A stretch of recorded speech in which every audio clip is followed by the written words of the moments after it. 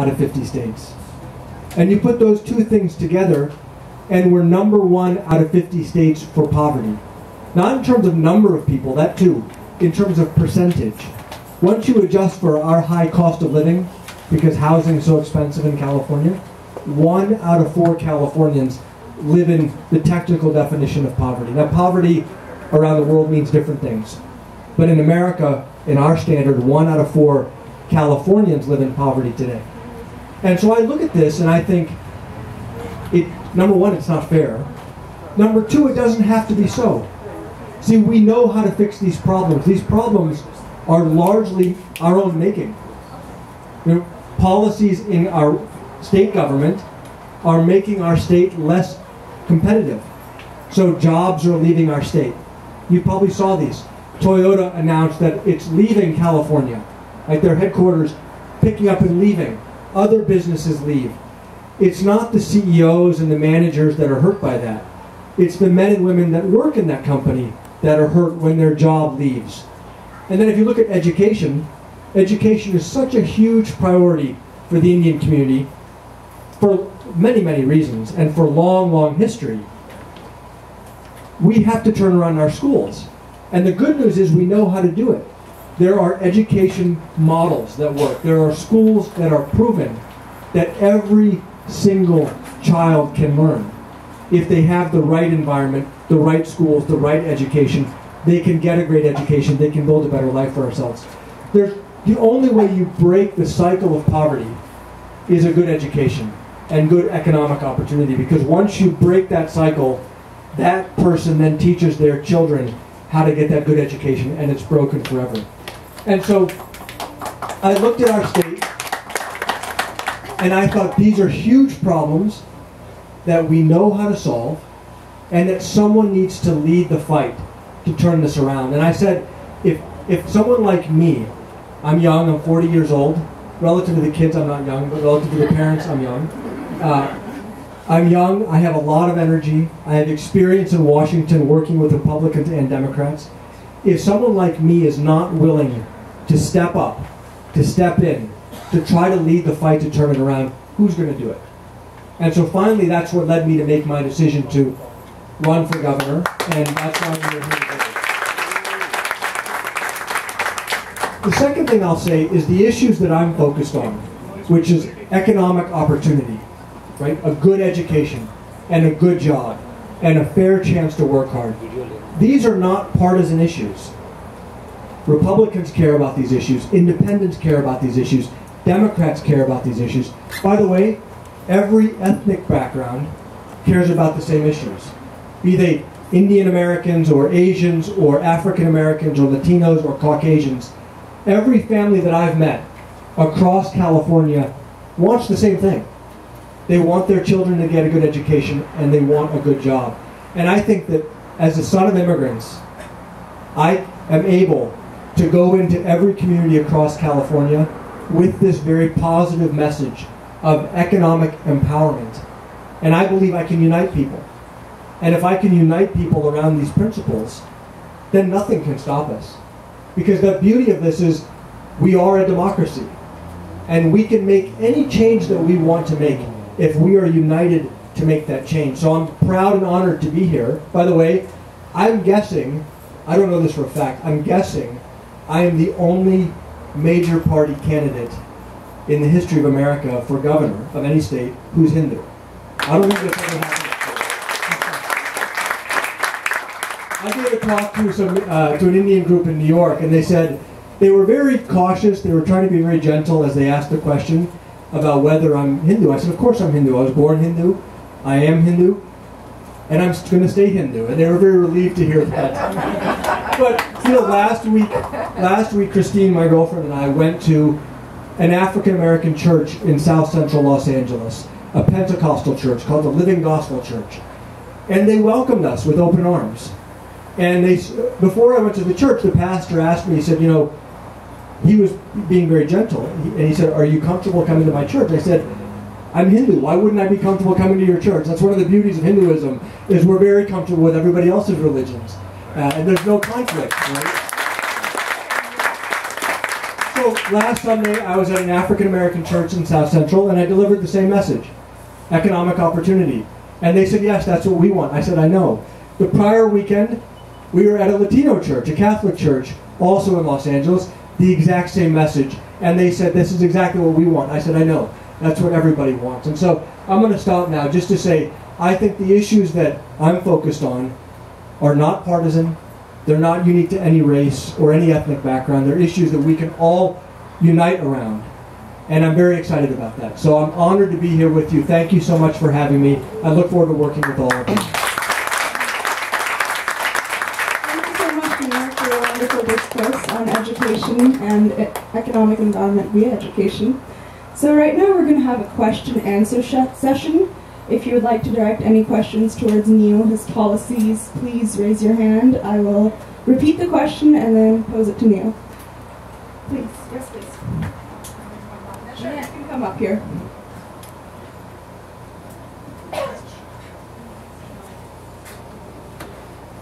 Hi, Neel. My name is Beena Bhatia. Hi. And you talked about the poverty and all that. How much you are familiar with the HMO and the Medi-Cal of the California? So, I mean... I will ask you the question. Okay. I don't know. Okay, so that's somewhat familiar. I mean, I'm very familiar with, at a high level, macro healthcare policy, but I'm sure there are details of it that you know much better than me, so I'd love to learn. I'm a provider, so I'll tell you, and I specialize in geriatrics. So there is a major problem. You were in South Central LA, you were in Latino churches. I don't know if they posed this question or not. But as of this year, California Medi-Cal is HMO. And people are not getting what they used to get from Medi-Cal, which was minimal anyhow. But now it has become, as a provider, we got $8. Now people don't even get the $2. So how are you going to fix that? The honest answer is we need to look at it. I need to study this in more detail than what you're obviously telling me right now. I will say more broadly that, and this is not directly on point to what you're asking about, but the notion of so many of these government programs that are expensive, there's no question, they cost a lot of money. My focus is on jobs, because the single best social program in the world is a good job. And if we can grow the economy so that there are more good jobs available, you know, my hope, no disrespect, I would love to put you out of business. Because we move people into good jobs, they're able to provide for themselves, they're able to get, you know, provide for their own children and work that way. But respond, I'm sure. I'm not talking about the younger people. There, it's not that much a problem. The problem is with the elderly. I see. And you know that California has the most elderly population after the Florida. And these are the elderly who have worked, they have paid for it. Of course. And they are the one having the problem with Medi-Cal going the HMO. Got it. Okay, well let me look at it and study the issue more. Thank you. Thank you. Thank you for your question. Anyone else?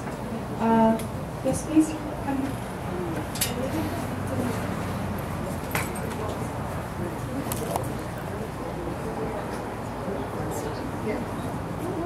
Hi, my name is Nishant, and my father, as they met, my sister is the beautiful. My question is a little bit. As a high school student, I've experienced with a lot of my friends who do volunteer a lot, and they want to go. They want to go to.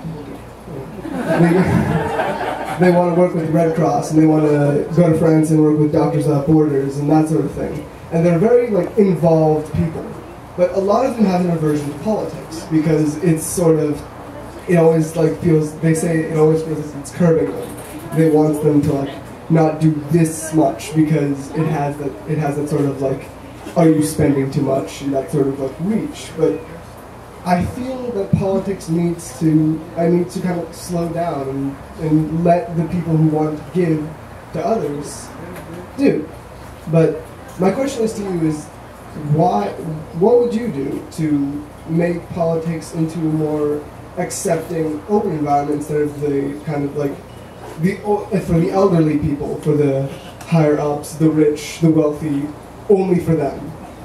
Well, I think there's a perception that there's a lot of polarization in the country, as we all know. A lot of people are fighting. People disagree, they fight. And if you look at the U.S. Congress today, it has record low approval ratings. I think it's something like 7 or 10% of Americans approve of Congress. But Congress ultimately reflects the sentiment of the people. And there's a wide range of opinions across America today. We're very divided on a lot of different issues. And I think that's just the nature of a democracy. Our democracy is imperfect, only it's better than any other democracy that's ever existed in the history of the world. When we had the terrible economic crisis in 2007, 2008, 2009, I worked for President Bush then, we went to Congress and asked them for authority to stabilize the American economy. And that was the $700 billion that I talked about. At a moment of national crisis, Republicans and Democrats worked together. And they moved in lightning speed when we faced that terrible crisis. So I know politics seems very dysfunctional today, and there's a lot of anger and animosity. And part of what I want to do is change that by uniting us around issues we agree on. But I'll also tell you, when it really counts, our democracy works. And people work together and people get things done. So don't give up. Keep trying, get involved, participate, and hopefully we can all make it better together. Thank you so much. You don't need to clap, it's okay, but thank you. No, it's okay. Sorry, his hand was shaking. Are there Yes, there's. other questions behind you too? Oh, right behind you. Nicola. Oh, behind me as well. California being such an overwhelming blue state, right? So, I was saying that California being such an overwhelming blue state, so how can you turn it around so that people who belong to this blue color will vote for you? Sure. What are the steps you are going to take? Well, if you look at speaking about politics for a second, the state of California today is 28% registered Republican. Every year the number of Republicans shrink. A lot of the independents are former Republicans who are upset about where the party has gone. I think I can bring them back because I'm focused on economic issues that we all agree on. There are a lot of issues that we don't agree on, that not everybody agrees on, but I think the issues that I'm focused on, people do agree on, and I believe with a very positive message about lifting everyone up through economic opportunity, we can turn this around. This state, California, has a long history of electing Republican governors. Be it Schwarzenegger or Pete Wilson or Deukmejian or Reagan, go down the history. There's a long history of Republican governors. And if you look around the country, there are many Democratic states, blue states, that also have Republican governors. And so I think it can be done if you have to focus on the right issues and you have the right candidate. And I hope to be that candidate. Thank you. I hope so too. Okay, so whoever would like to pose a question, there's a line forming here. So. Firstly, I want to say thank you. Thank you so much for running and for running on a very inclusive message, which California needs right now. Republicans haven't been too popular lately, and I happen to be the chairman of the 41st Assembly District, which is where we're sitting right now. And so I think that one of the best things that you can do for Neel and to make sure that he becomes our governor is to participate. So how do you participate? Number one, let's get out the vote for him. Come and see me if you'd like to help us walk precincts or run a phone bank. That is a very important thing for us to do to help Neel. Secondly, he needs money. I know it doesn't seem like he does, but he does. This is going to be a tough race. So I hope that you will support him this evening before you leave.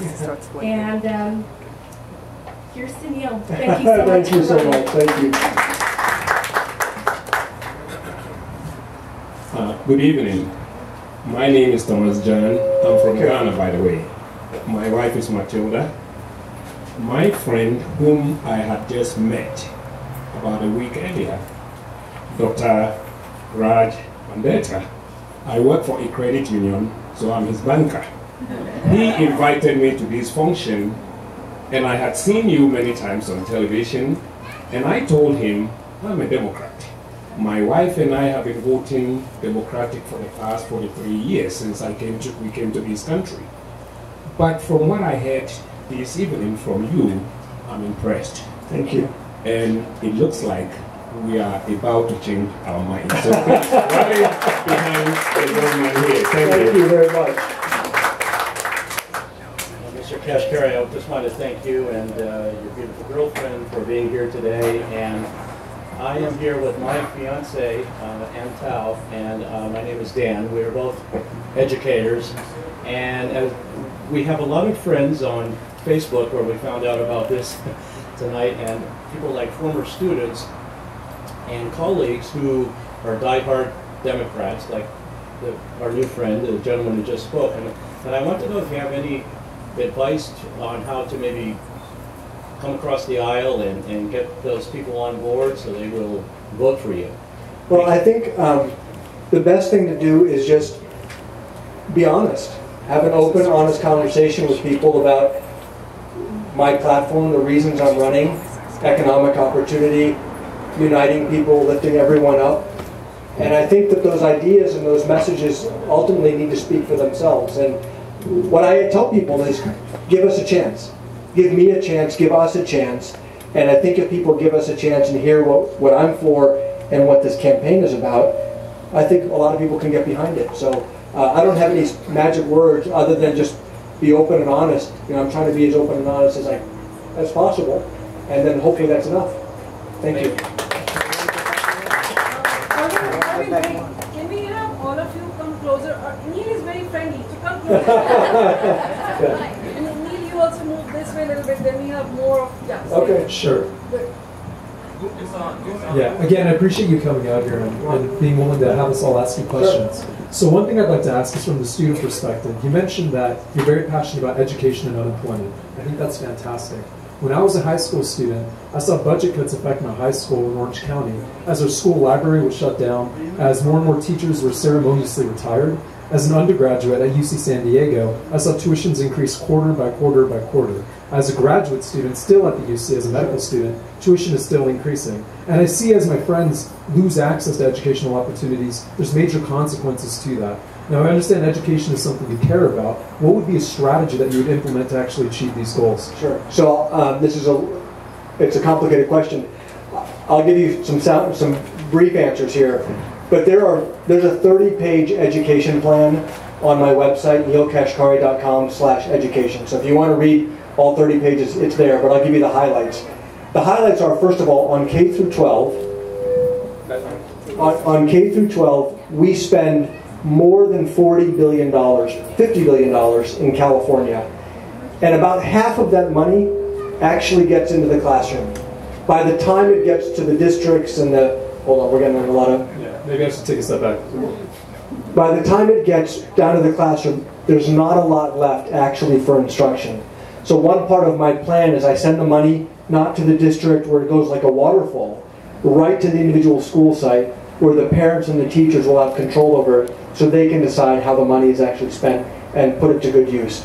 On higher ed, our universities today are funded per student.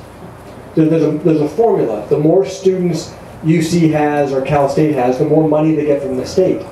Well, that actually has a perverse incentive because the universities are not incentivized to graduate kids or to make sure kids are getting the classes they need. The universities are incentivized to collect the students, to literally keep them on campus, because if they keep them on campus, they get more money from the state. So one thing we're going to do is change the funding model so that universities are actually incentivized to make sure you get the classes that you need. Number two, we're going to force the universities to put more of their courses online. Not every course is suitable for online, but many of them are. Now, the university professor unions are against this. Too bad. Too bad.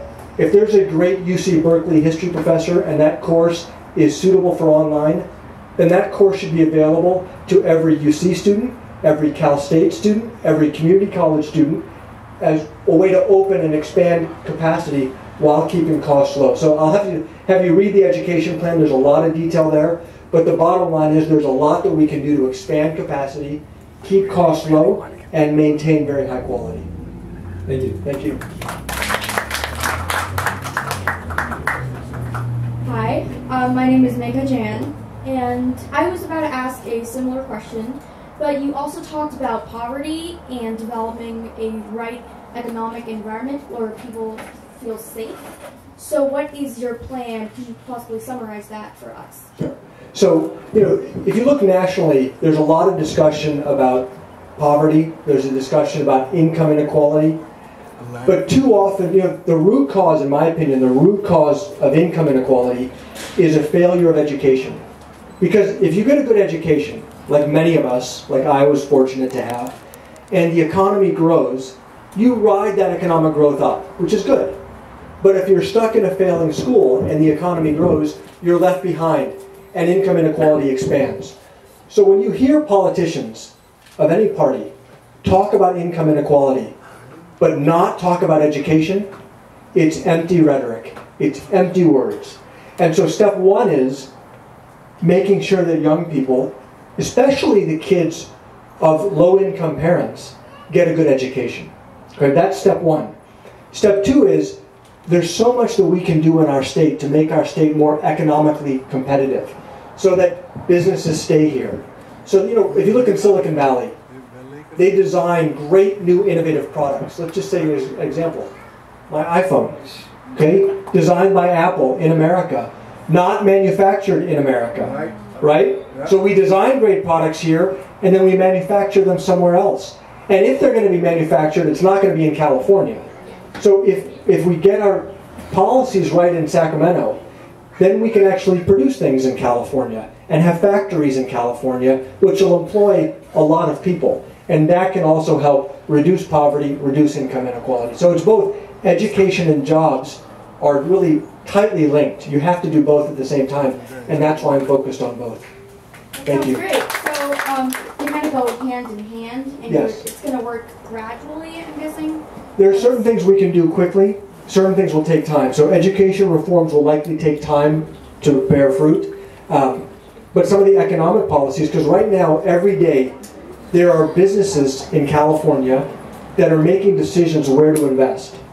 So if we just tell them and we show them here's what's coming in the future, we can change some of their decision making right now while those plans are put to practice, and that can turn things around quickly. Thank you. Thank you very much.